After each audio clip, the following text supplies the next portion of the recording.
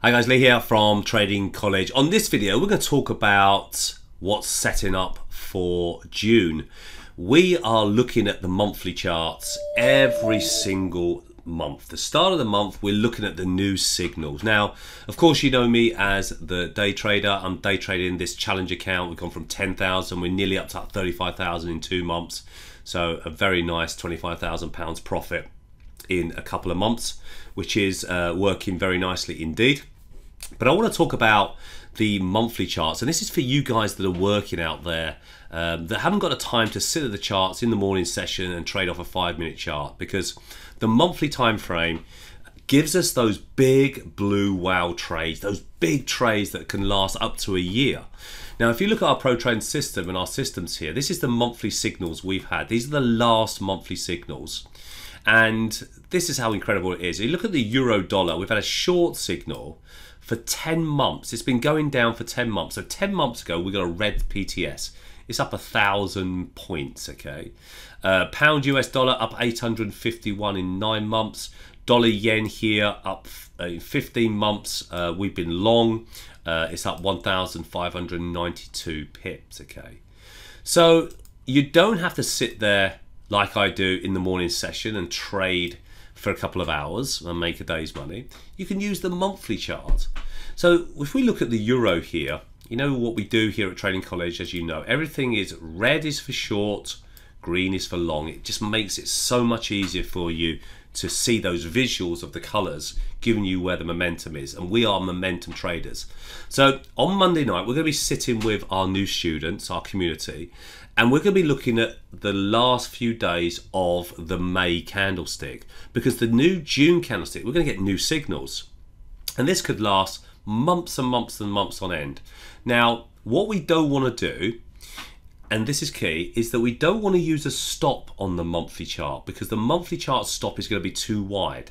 To get a better entry and a great risk reward and get a bigger position size, we go down to the daily chart for our entry, okay? So monthly is the core, it's the big daddy of the technical momentum on that time frame. So we know where it's going to go, maybe for the next, possibly for a year. And then we go down to the daily time frame and we basically wait for the signal in that direction. So if we get so for this euro here, we had a red PTS on the monthly. We looked for a red PTS to go short on the daily. A green PTS on the monthly, we looked for a green PTS on the daily. Really simple stuff, guys. And this is a lot of stuff I've been doing for the day trading account growth challenge, and it works really nicely. Monthly time frames, we have all sorts of strategies on the monthlies. We have the Pro Trade system buys and sells.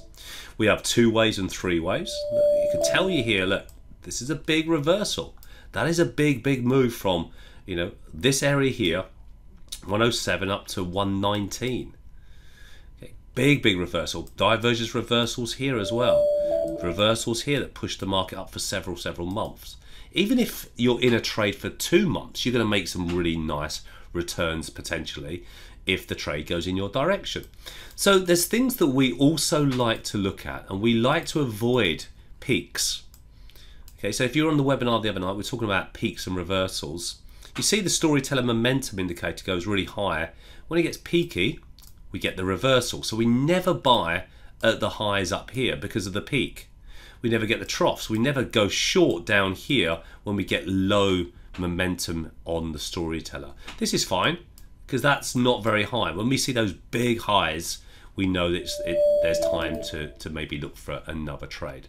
So if you look at the dollar yen as well on the monthly, incredible move up. We had a momentum trigger, a green storyteller, momentum move, and a green PTS. This went from 109 to 122. That's a big profitable trade, guys.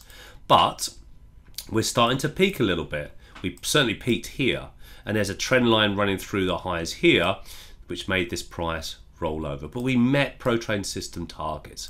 So this is the sort of thing we're doing every single month to get ready for those big blue whale trades. And you could do the same thing in indices like the NASDAQ here, the tech sector. Okay, so look at the peak on the story, the monthly chart. Okay, so there's the monthly. You don't have to trade from the monthly. The monthly gives you the signals. in the direction, the momentum, and then you're down to the daily chart looking at precision entries. Really easy to do if you apply yourself with these monthlies. Look at the Nasdaq. Look how high it was. Sentiment was through the roof. It was going to come down. I mean, this is moving from 17,000 all the way down to 12,000. It's a big move, guys. Storyteller told us that it peaked out. Okay, so this is the sort of stuff we're looking for on a regular basis. Euro yen. You know, we had some nice momentum 3 months ago, and we're pushing up nice profits already in this market. And if you look at if you like looking at pretty colors and pictures on a chart, look at those 3 waves and 4 waves as the market comes down. We're on the lookout for a reversal back up.